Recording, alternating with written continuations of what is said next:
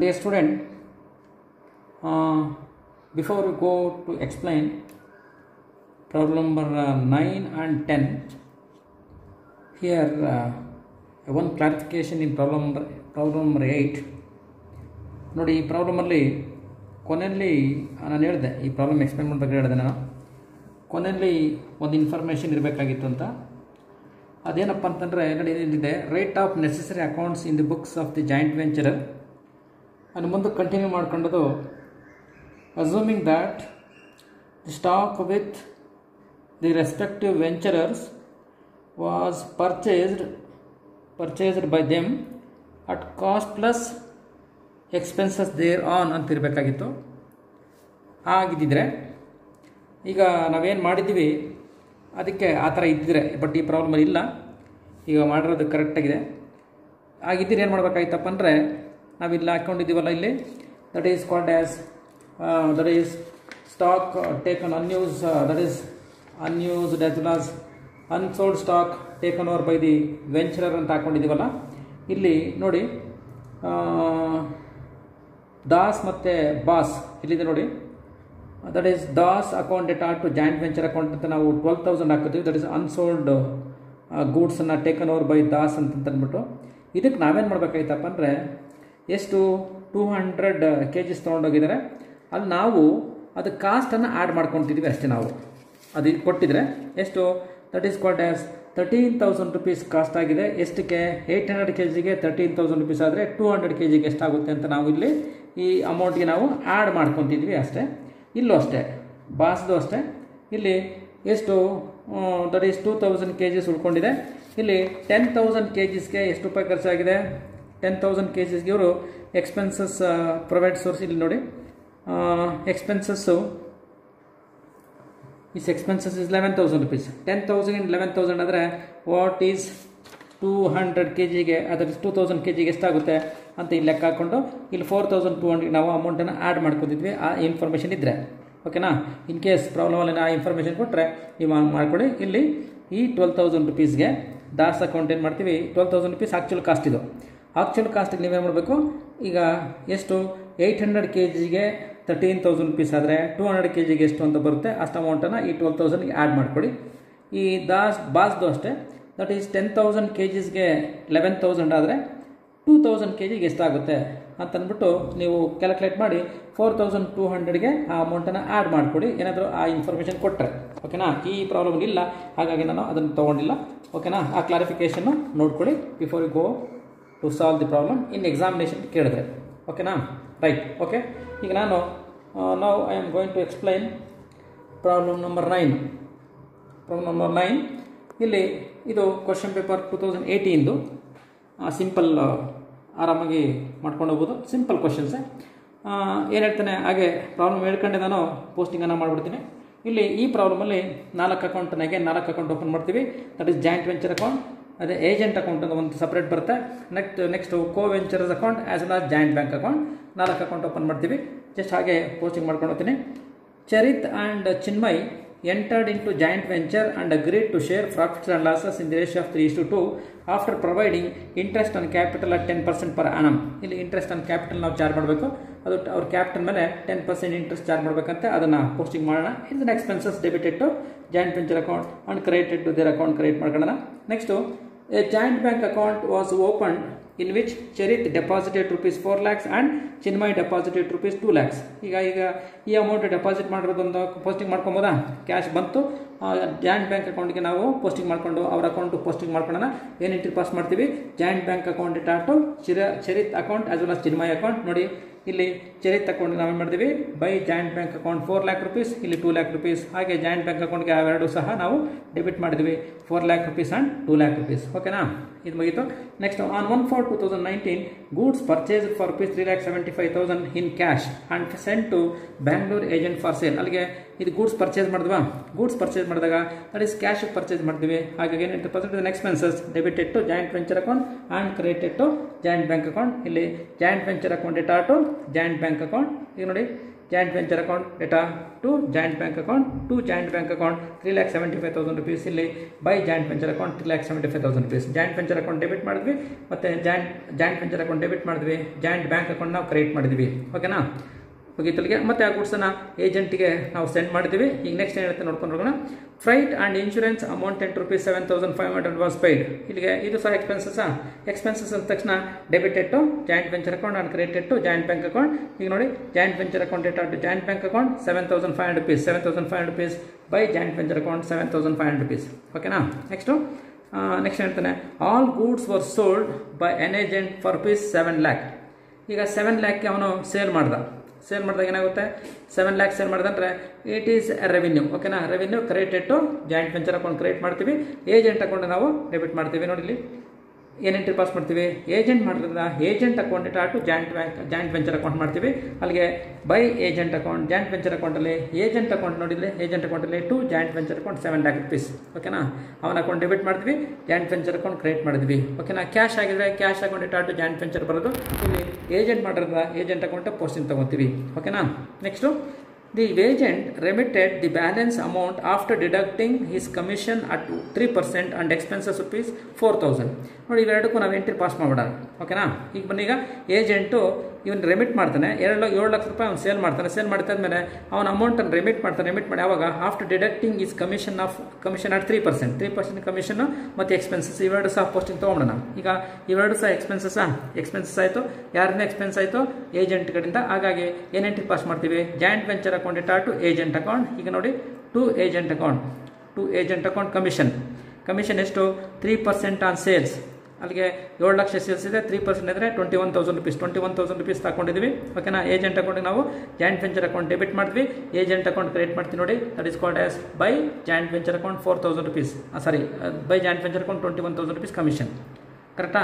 Next expenses ಆಗಿದೆ, ಒಂದು expenses ಅದು ಸಹ debited to joint venture account, corrected two is account, joint venture account data to agent account ₹4,000 expenses.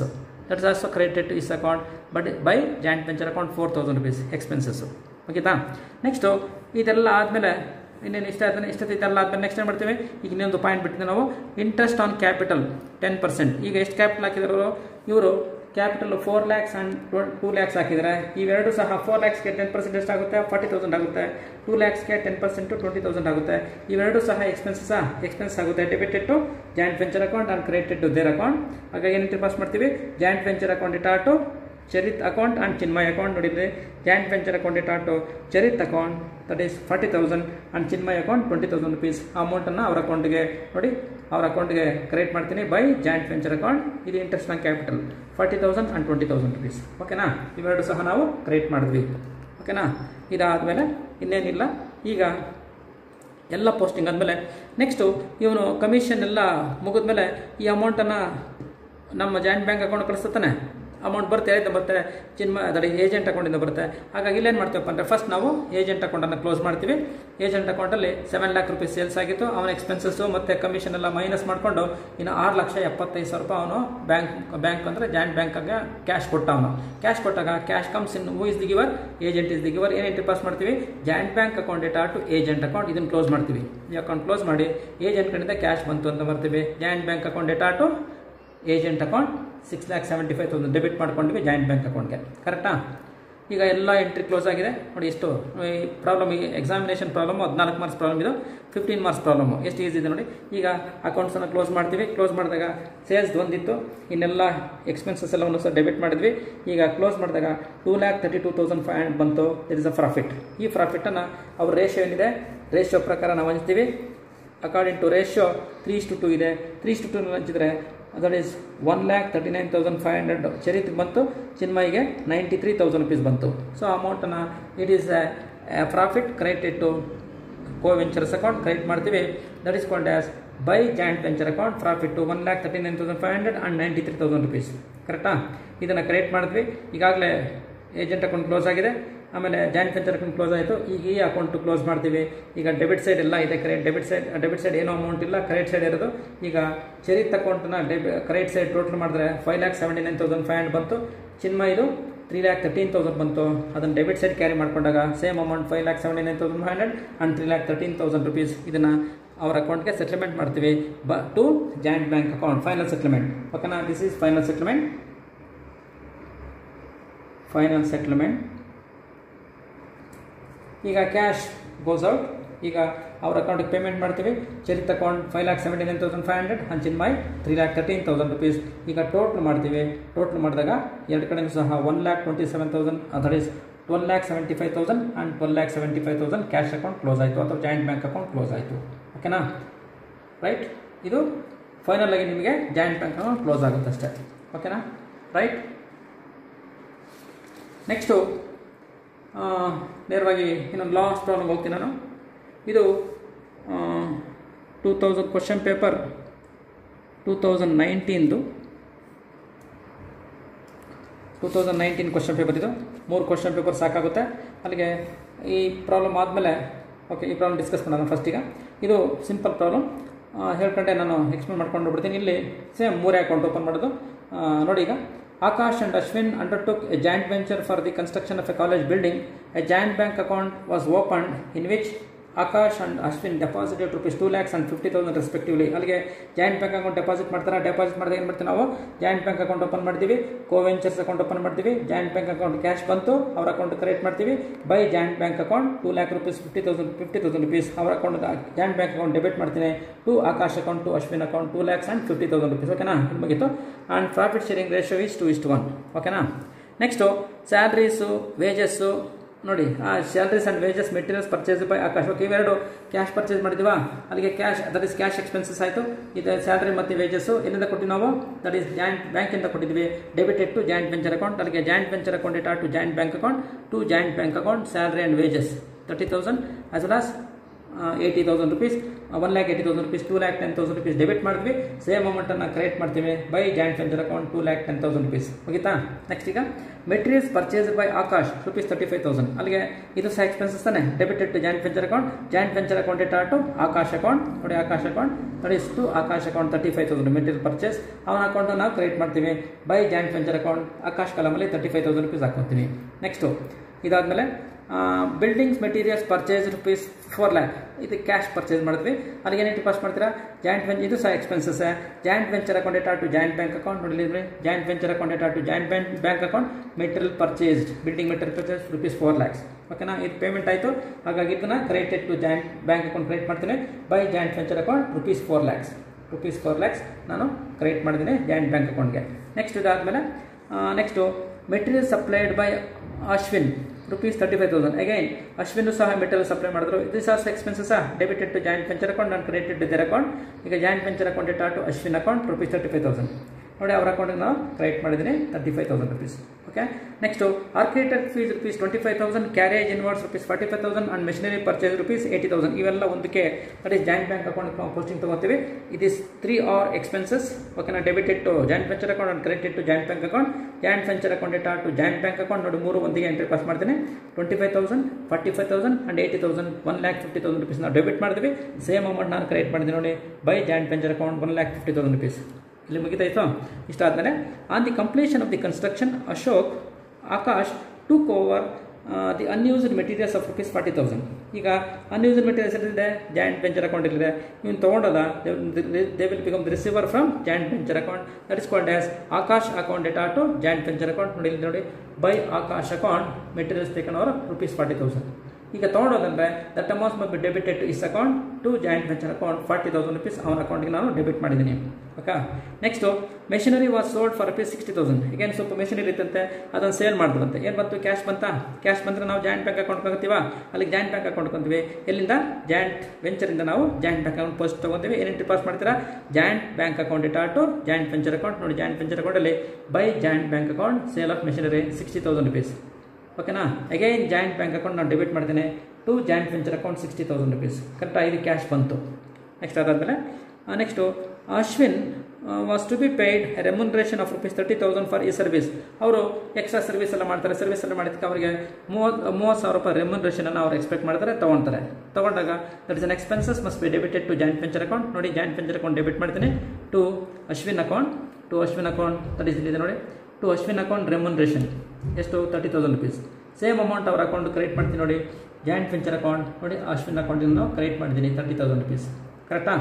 Next service contract price of rupees 10 lakhs which was duly received. 10 lakhs ನಮಗೆ ಬಂತು.